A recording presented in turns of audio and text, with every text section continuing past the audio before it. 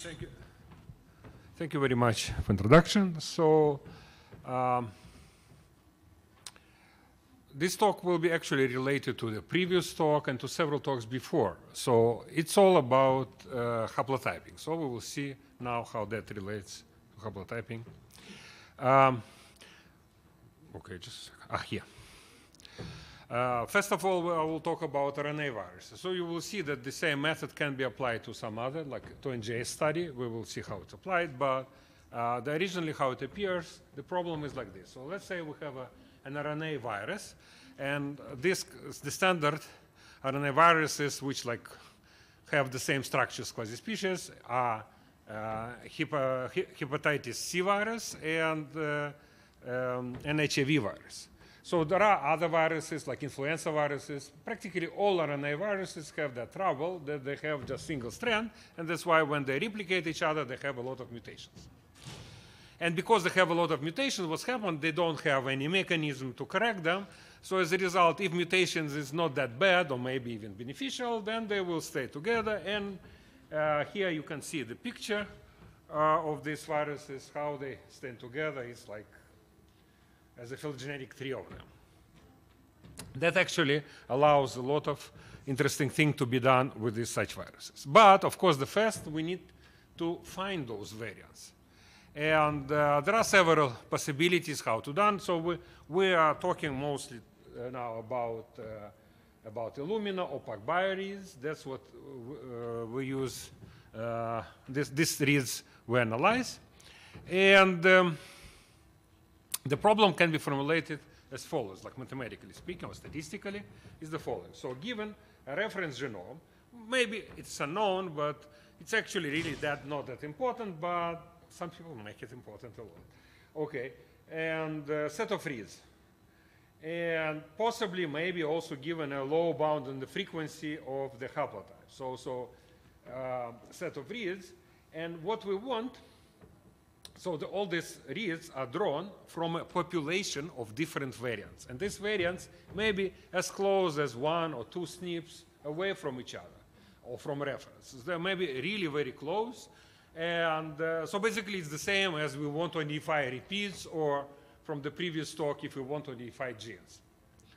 And what we want to find a set of haplotypes as well as with their frequency together, such that they will maximize the probability of seeing the reads that we've seen given that set of haplotypes H. So we are posing it as like that problem. So there are many tools on that. We had maybe like the pioneering work with all the tools like by Zagordi et al. From Berwinkel group. It's a Shorach. Then we had VISPA at the same time. Then we have some other tools. Okay, this is Prosperian Salemi, and this is our other tools. And recently there are many tools. For example, last year it was presented here, I think, Savage. HaploClique was a little bit earlier. CliqueSNV we had in 2016. Recently we found some tool at Recomb. It was presented. PredictHapla is one of the tools which we found the most, the best closest to us. Okay, we are still better. Okay, we will talk about these tools. And this tool of ours that I will discuss, it's CliqueSNV, which is kind of generalization of CliqueSNV. CliqueSNV was only applicable to opaque bioreads, and this is applicable also to MySeq or to other reads. So first of all, what is the main idea of this CliqueSNV, which we'll then generalize in this paper? So the main idea is very, very simple.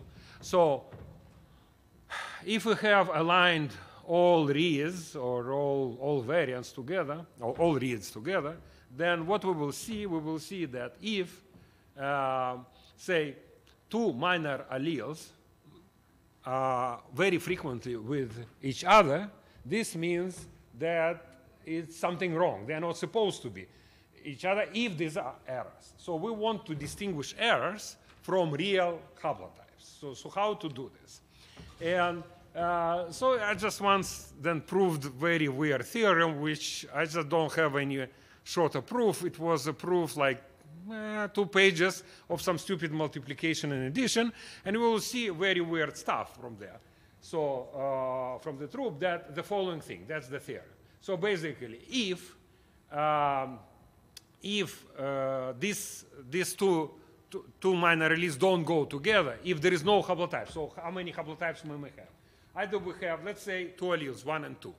So we have number of haplotypes 1, 1, number of haplotypes 2, 2, number of haplotypes 1, 2, and 2, 1. And if the expected number of 1, 1 times expected number of 2, 2 is less than expected, if true number of haplotypes 2, 2 is 0, then we always will have such inequality.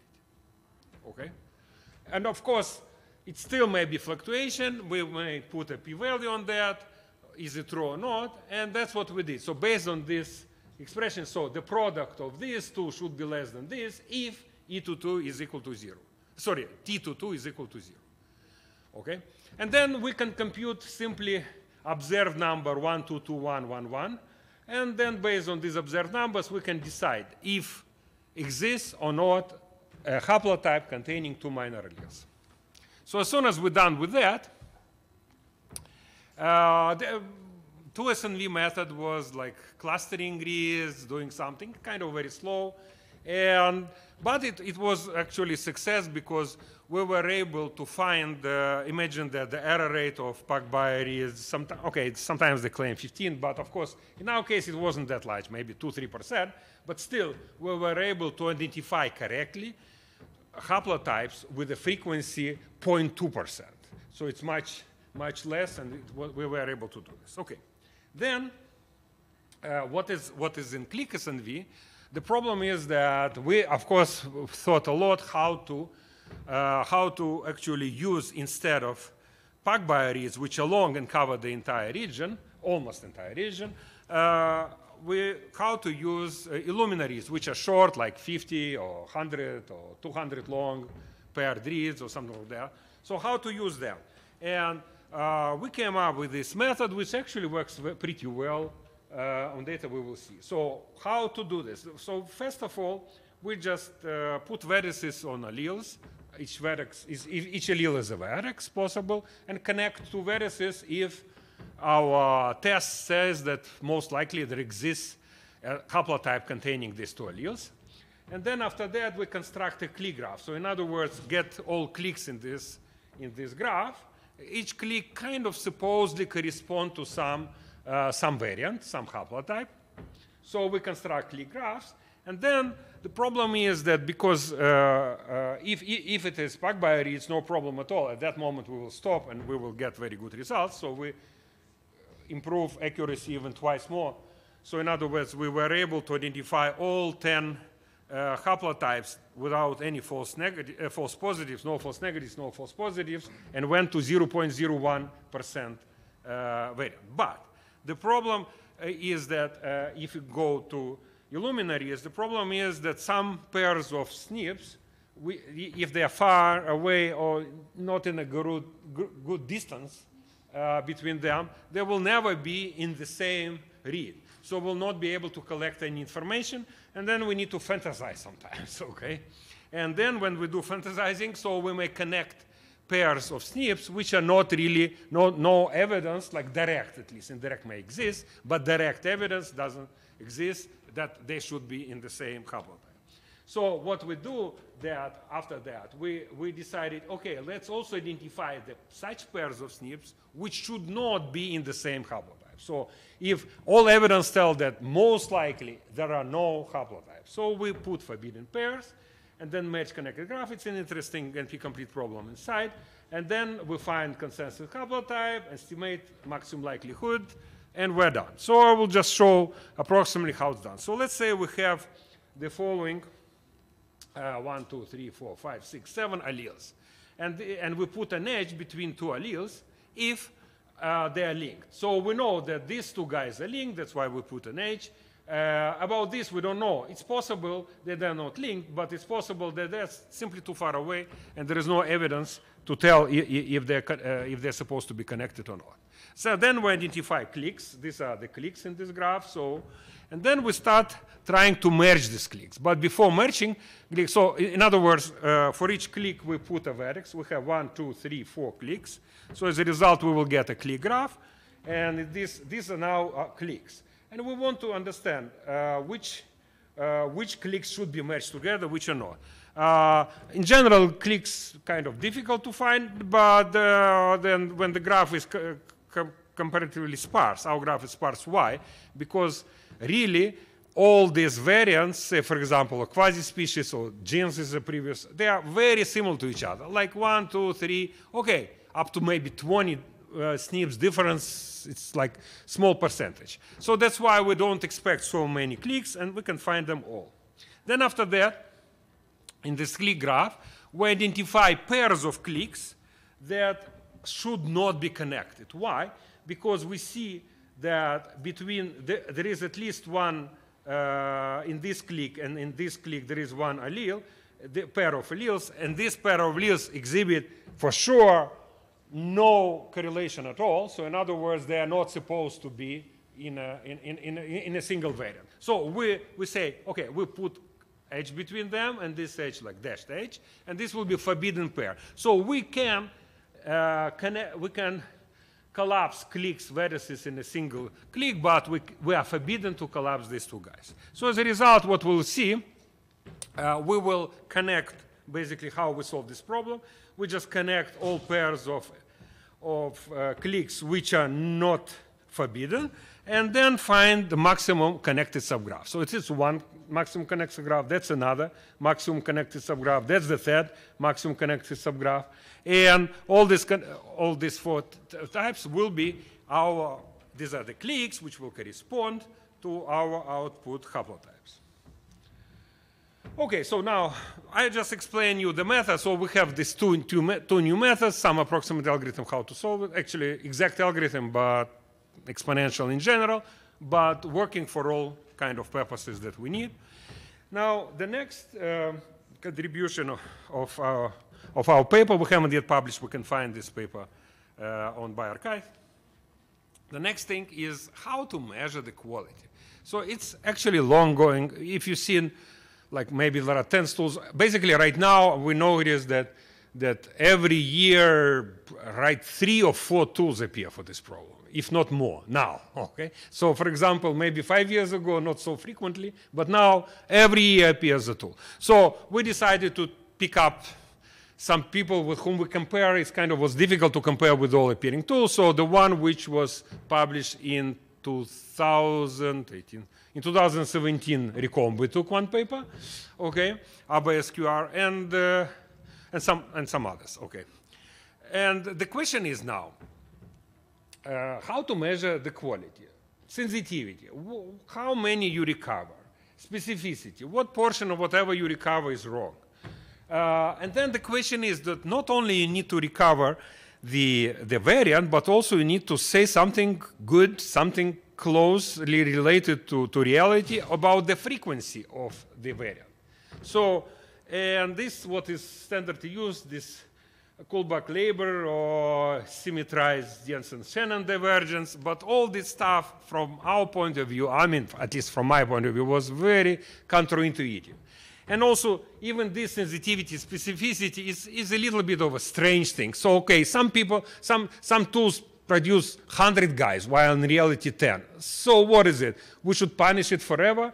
Or what? I mean, like, but they say for those rare, they say they are rare. Okay, so how to do this? So what we suggested to use Earth mover's distance, and that's, we believe, is the best for these purposes. So what is it is doing? It takes into account simultaneously how far the variance, which is real, and what you produce, how far they are from each other, and also their frequency.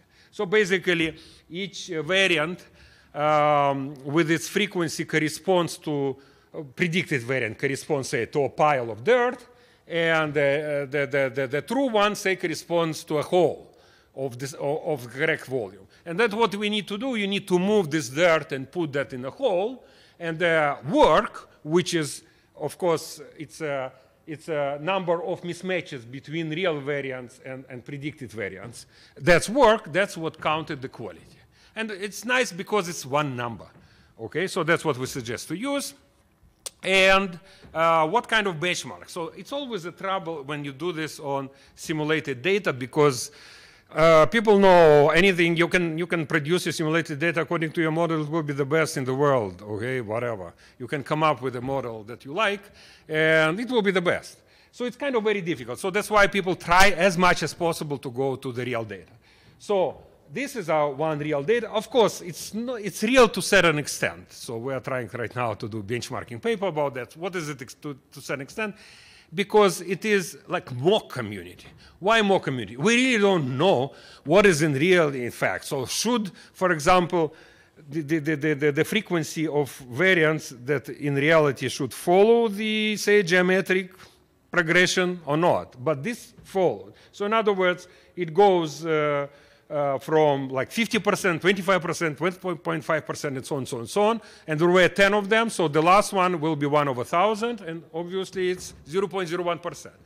And the length is 2K, and this was real Pag-Bayer reads.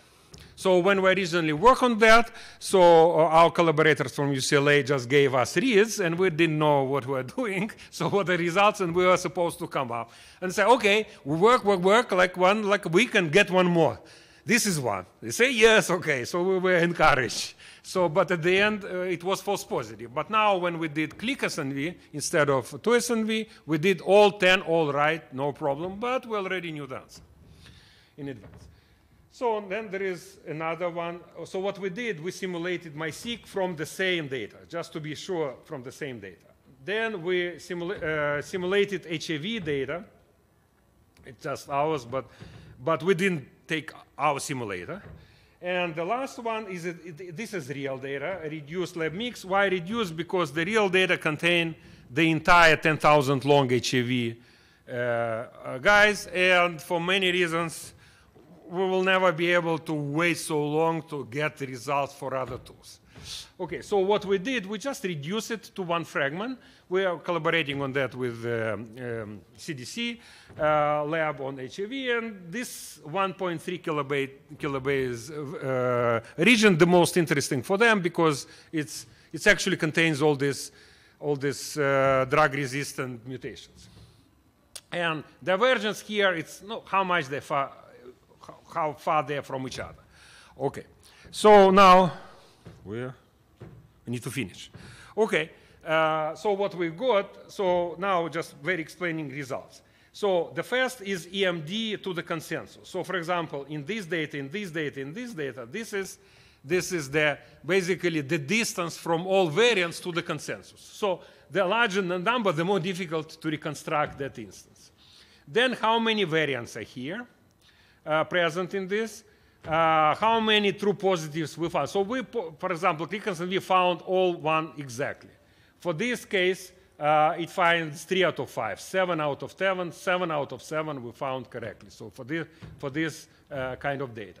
So 2SNV found 9, and the closest to us competitor was pre-decoupler, and in certain case IBSQR. So this IBSQR was claiming that, okay, we're doing really the guys which are, so original pieces, variants should be very close to each other. And when they are very close to each other, in this particular case, they really were able to beat pre-decoupler. But we are still much better on that. And the last thing what I wanted to add, this is the pointers to our tool and to our paper. What we did, we now did new applications just to imputation for low pass and JS sequencing. So we just take low pass and JS sequencing, and our low pass is really low pass. So it's just below 1 coverage. And we tried a couple of tools. Okay, with one tool we did best comparison, and the result was like that. So what we really did, we really compare we view each person, whatever with the known values, this sequence of the length genotype, we viewed it as a read. And then compute statistics and get this. Basically, without any deviation, just apply CliqueSNVs inside. So as a result, what we've got, so if coverage, for example, 0.6 coverage, we compare it with Beagle, and there is like faster version, slow version of Beagle, and we improve approximately by 10%. The prediction gets better. That's it. And at the end, I just want to say who was working with me. It's a Georgia State group. Pavel Skum's professor new here, and some students who already graduated, some of them, HEV division, and also we collaborate with Laboratory of Bioinformatics from ITMO University. Thanks a lot.